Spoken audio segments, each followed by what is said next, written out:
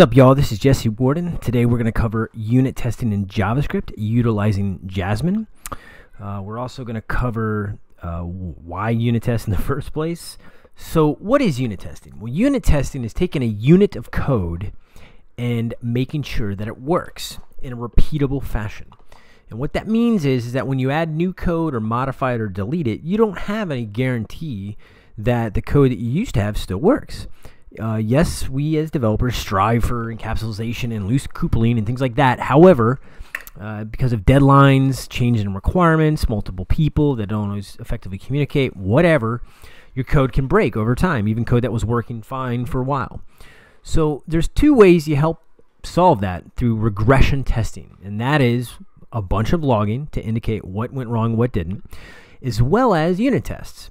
And you do it in something called coverage. So if you have enough unit tests covering enough of your classes and methods that you can run really quickly, anytime you add new code, modify new code, or delete code, you can run those tests and verify that your change or addition or modification did or did not break anything.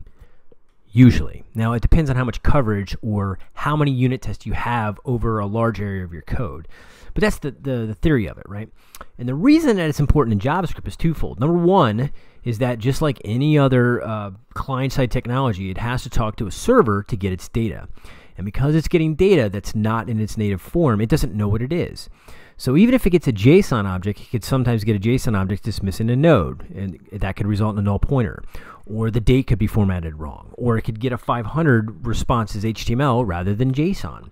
Right? There's all kinds of things that could go wrong when you talk to a server. So you want to validate that communication or that set of data that you're working on in your system, VOs, DTOs, whatever, is totally legit. The second reason is just that your classes actually work. So if your models or your factories or your services are expected to perform a certain way, you can have unit tests around them and make sure that they work. And eventually, you can have your entire system run in something that's called a CI or continuous integration. So when you check in code, it runs these tests every time somebody anywhere checks in code. If it fails, it says who it was and where and what exactly broke. And it's a great way to have the health of your code stay good. Because of JavaScript's lack of typing, unit testing tends to have more of an importance because as your code grows, things like static typing are non-existent. Everything's a variant, and JavaScript has a very loose type system as well as with equality and all of the other quirks, not to mention the fact the cross-browser environment. So when you add in the fact of multi-browser, multi-OS, and multi-device, the only firm platform you really have to stand on is not the language, but your unit test on your code base within that language. So those tests will help you verify if things work or do not. And the larger your code base gets, the more devices you target, etc. Right? Especially if you have large teams as well, when you're having developers work with other people's code, as well as all these libraries that work on top of libraries. So you can see that unit tests are really, really important for JavaScript. And now that the war of client server is over, because a lot of the ways of getting you write once, deploy everywhere. HTML doesn't really do that depending on how large the scope is, but if I want to write an app and I want to write it once, HTML, most devices have some form of browser. So if somebody's going to visit my site every week and I want to guarantee that they can see it, whether it's Roku, Xbox, Android, iPad, whatever, if I do an HTML application or website, then I can guarantee that for the most part they can see it depending on the content and the features of that device, right? You're going to do a lot of client-side scripting to help ensure that the client only has to do a few HTTP requests rather than a bunch. That instead of server-side rendering HTML, you're only doing single like data requests. You're not actually re-downloading interfaces, right? You preload all that on the client and dynamically build it, right, through templates. So as your JavaScript increases, you're going to have a lot more code, and unit tests are one way, next to good architecture and Github and all the other basics, are one way to ensure that you have a large code base that can continue to work and you actually know if it's working or not, right? So that is why unit test. So let's talk about what is Jasmine. Jasmine is a unit testing framework and test runner that basically works out of the box for JavaScript. They have a wonderful website here at pivotalgithub.com/Jasmine, and all the docs are here. So just to give you a high level, their version of unit test suites are called specs. So it's specs or suites, same thing. They label it as describe, but basically anything that's describe function is a test suite, right? right? So you can have a series of tests inside the test suite. So here they say a suite, and when it runs in this function, it'll run all these tests. Tests are started with the function called it, and they kind of do this BDD or behavior-driven development type of thing. It smells just like Ruby people, where they say a suite contains a set with an expectation, right?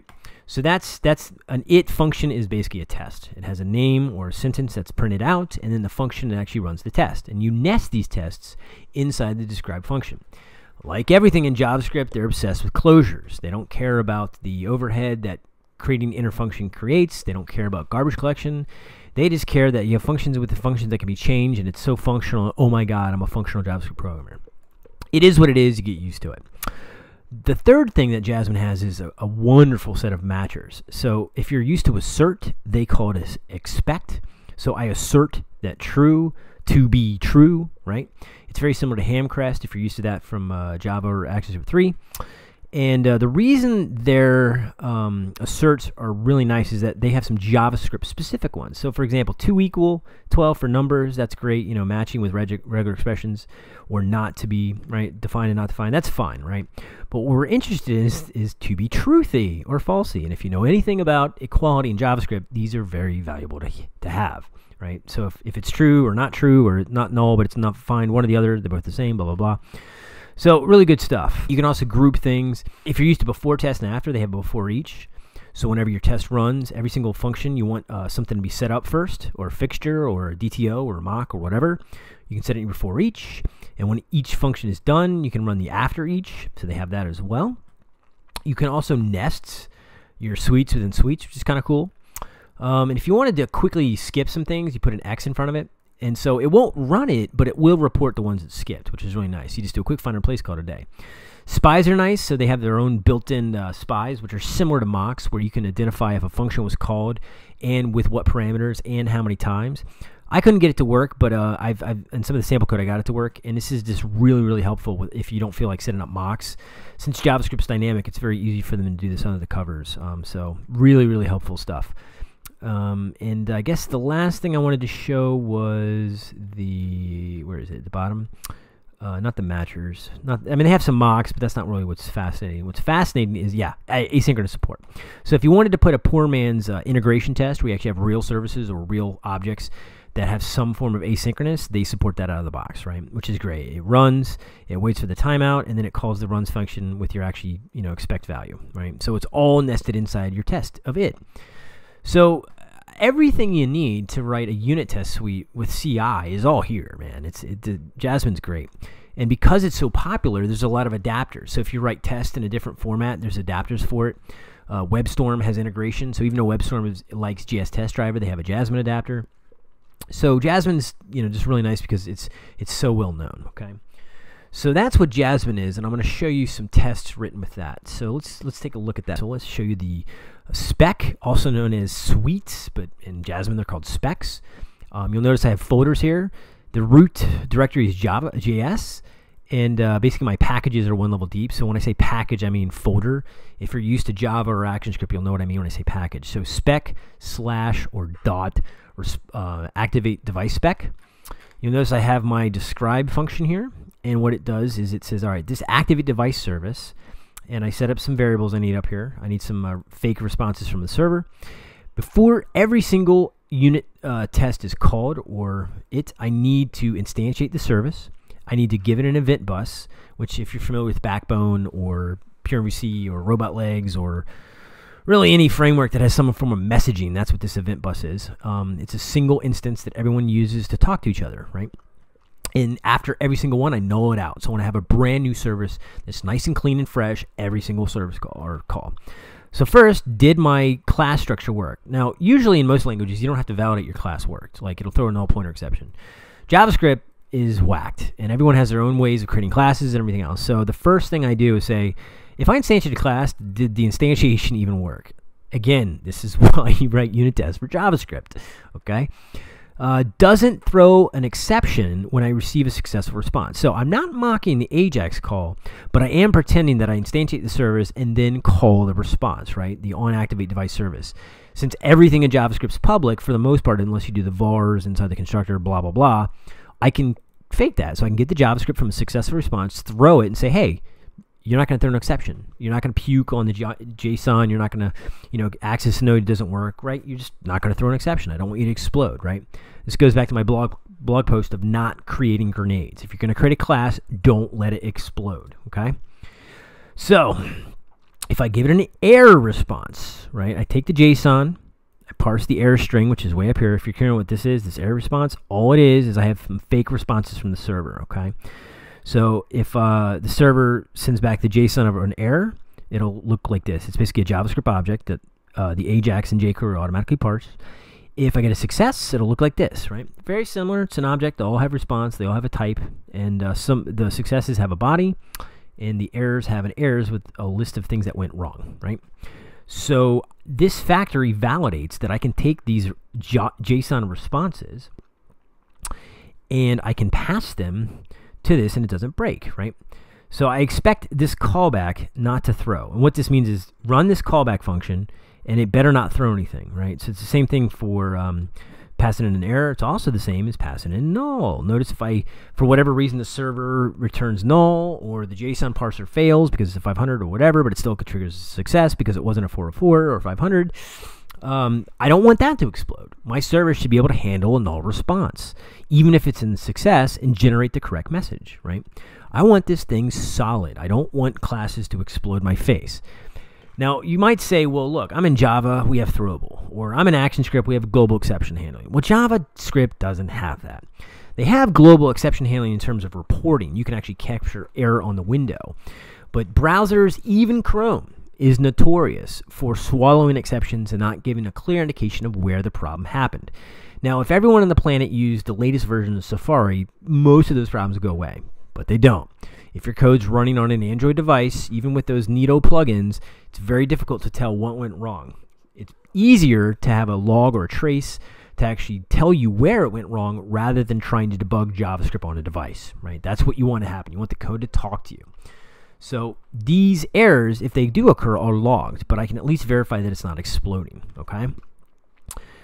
So every single one of these tests is going to test every aspect of my service. And here's where I had spies fail, but I can still verify that it did call a callback. So again, if you're understanding Backbone with event buses, I can verify that it called my callback. So if you know anything about Backbone, you can register for, it's kind of like if you're used to Flash, it's add event listener. If you're C#, it's like the plus where you add an event handler. In Backbone or underscore, it's called on. So they have on and off. I want to listen for this event, and this is what you call whenever it fires, right? So when I call success with successful JSON, I want you to call my success function. Notice it says success, not error. I test the error further down the line, okay? And finally, I wanted to detect that it parsed my device from a successful response correctly. It's not null. So you're basically being solid on all these. And finally, this goes back to learning JavaScript. I want to verify that creating a new class is in fact a new instance. Now this is important. There are ways of creating singletons or static classes in JavaScript, which in Java purists, they would say that's not a static class. Well, yes it is. It has all the same behavior. If it looks like a duck and walks like a duck, it's a bloody duck, okay? So I can verify that this is a true class that creates a true instance and has different instance variables, right? So that's basically a spec or a test suite with tests within it with before and after and some setup work, you know. The test runner, it's just an HTML page, right? Requires no weird servers or anything. I instantiate my logger because I want to log things out all over the place. This is the only global variable I have in my entire app. This allows me to get away with logging in IE and not exploding things. All the purists who, you know, or the hipsters who live in Brooklyn, you know, they use console because all they have to do is target WebKit. Well, I'm not that lucky. I don't live in Brooklyn. All right, so let's go down to the Jasmine runner, blah, blah, blah. So we're using Require to set up some initial classes. When it's done, we execute Jasmine. This is really it. Now notice this is bad news bears, okay? You shouldn't use console, but whatever. Let's just forget it. So Jasmine execute, okay? It runs this response factory spec. We can run all kinds of specs. So let's look at a more simple one if that was a little overwhelming. So if you look at the simple spec, it just has a simple test. It uses strict. And it has A is in fact hello world and B is hello world. So let's run this. Let's go back to our Jasmine unit test and say spec, simple spec. let's run that simple spec and see what it does. We'll go to this guy. This is what I love about web development. You got to clear your cache every time you run. Yes, I know there are plugins for this. Yes, blah, blah, blah. All right, so notice it says passed one spec, or one unit test suite was successful. Inside that test suite, the single test that I ran, A is in fact hello world and B is not null. Fantastic. And it's green, the dot shows it worked. You can also click on them to actually run just that particular test with deep linking, which is kind of cool. So again, what did it do again? It just validated that when I say A equals hello world, it is hello world.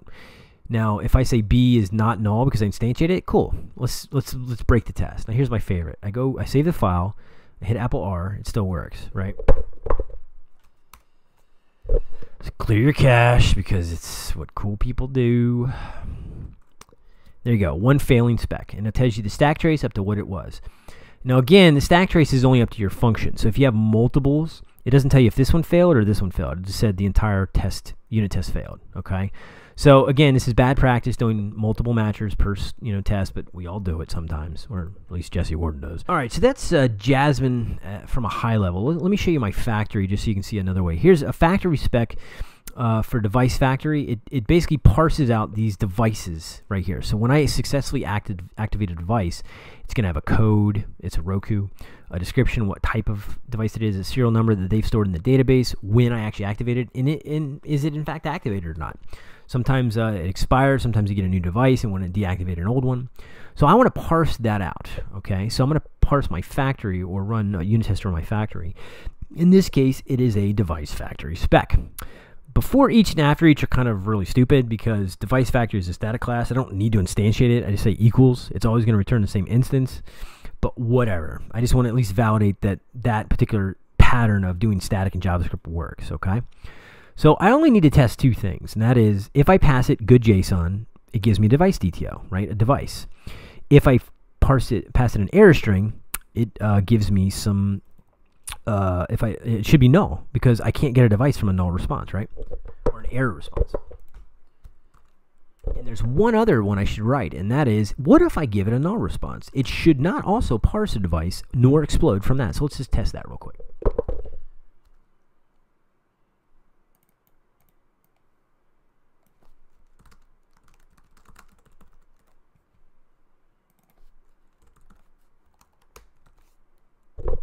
Ta-da! So let's go here, back to our test runner. Let's put in our device factory spec, or pin factory.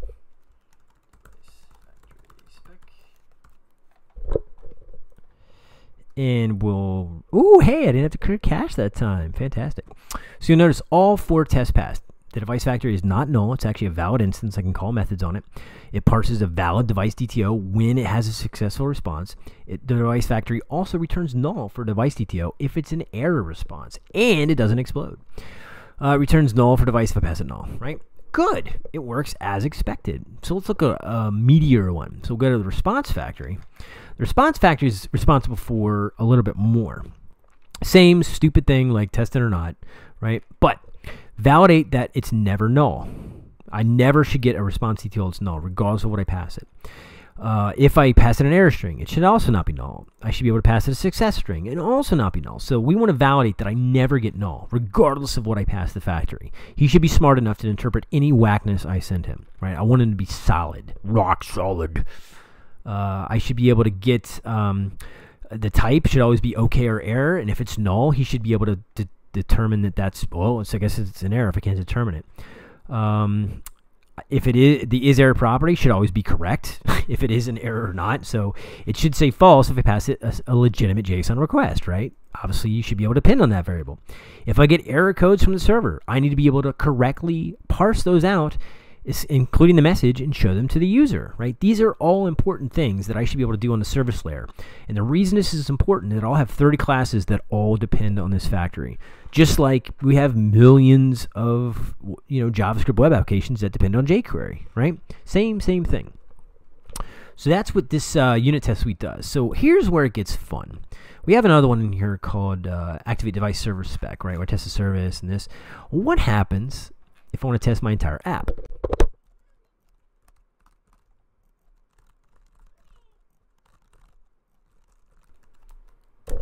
Now you can add a lot more in here, but we're just going to add a few, okay? Oh, I don't want to launch After Effects. We're not going to do compositing. We're going to do class composition. All right. And everything passes all nice and clean. And all the successes and errors and logs are going through here. This is exactly what we want to say, okay? As you can see, the unit tests find bugs and code that's in development, as well as when you change things and ripple effects that it has. And I still get all my logging in my classes. I can see here. It's a little bit nicer in Firebug. Firebug has a way better console and the way it handles things. But anyway, that is basically it. And again, each one you can go through. The point here is that out of these 27 specs, anytime my code changes, it still works. So that is Jasmine in a nutshell from a high level. So again, my name is Jesse Warden. All this code is available on GitHub. And you're welcome to fork, modify, delete, tell me something's broken, and I will do my best to fix it as soon as possible. And if you have some modifications or suggestions, some libraries, I know there's one library that worked pretty well with it. I can't remember its name off the top of my head, but yeah, there's definitely some add-ins for Jasmine as well. So I look forward to hearing from you. Thanks.